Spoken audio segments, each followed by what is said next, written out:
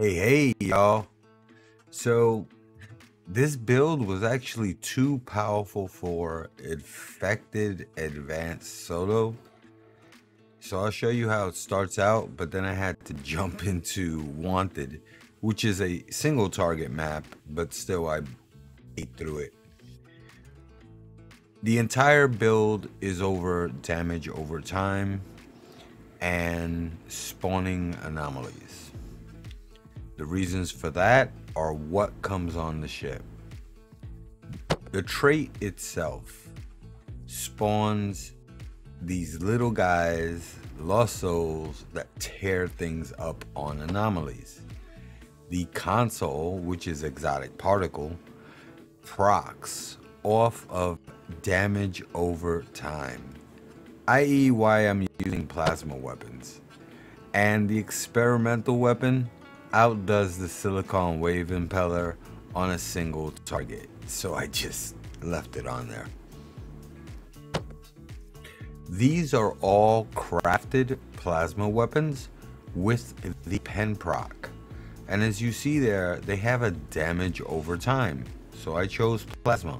There are other weapons that do it, and the two-piece Tilly for the hull restoration, of course, and that's from Discovery Rep. Also, the shield that comes with Tilly does additional shield damage, which just helps the shield pen. Two of my consoles, at least, come from the Discovery store and Lorca's custom fire control.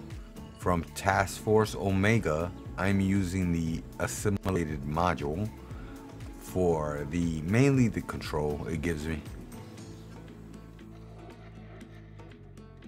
And before anybody beats me up in the comments, I'm using the Zatvash shield. From Counter Command, I made the plasma turret and its console for the additional plasma boost. It gives you a bonus to all your weapons. And here is Wanted on Elite.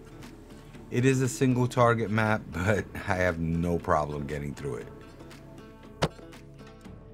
So from the Fleet Research Lab, I have a restorative generator with control and exotic particle. There are two flavors. The bottom one gives you, the exciter, an extra tick of damage. The one on top, which is the one I'm using, has a chance to give you a heal when using a science ability. The next place we went to was the Colony World, and I got my TAC console for survivability from here,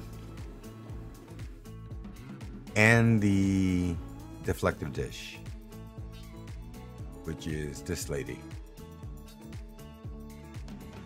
So yeah, be careful which one you select. For our purpose, we are going to select the plasma one.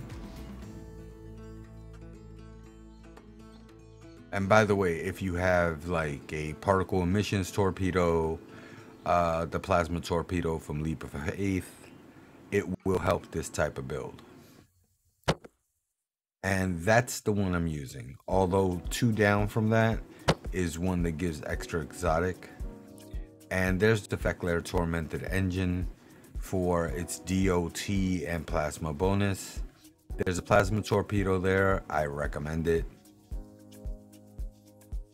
And as you can see, I'm just plowing through Wanted. So from the Fleet Spire, we get these two plasma consoles plus crit chance.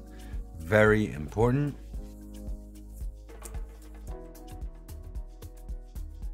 They come in a variety of flavors. They also come in crit severity. So for our purpose, we're picking up plasma.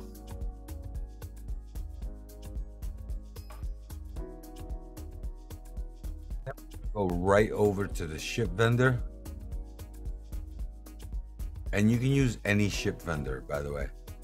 And what you're gonna look up is this ship and get the M6 computer for fire cycle haste and a whole bunch of bonuses. Crit chance duty officer, crit severity duty officer. I have 2 nurses for hull regeneration, and I have a beam overload officer. This is my skill tree optimized for DOT damage or exotic. My secondary specialization is temporal for the entropic rider, and my primary is intelligence officer. Here are the abilities I'm using, and if you're enjoying this or getting something out of it, please subscribe and let somebody know about me. And here are all the traits. The magic happens in the personal space traits mainly, so we'll just flash them up. We have particle manipulator, adaptive offense, duelist fervor, intelligent agent attaché, and innocuous, which are all just jiving together to give me extra damage, and particle manipulator is free. Operative, self-modulating fire, Terran targeting system. The most expensive one is the Boimler effect. Unconventional system is a must-have, and superior canon training. Now we have the ship traits. Withering Barrage, tear open the gates, improve arrest. So tear open the gates is from the ship, improve arrest is from your specialization trees, and they're free.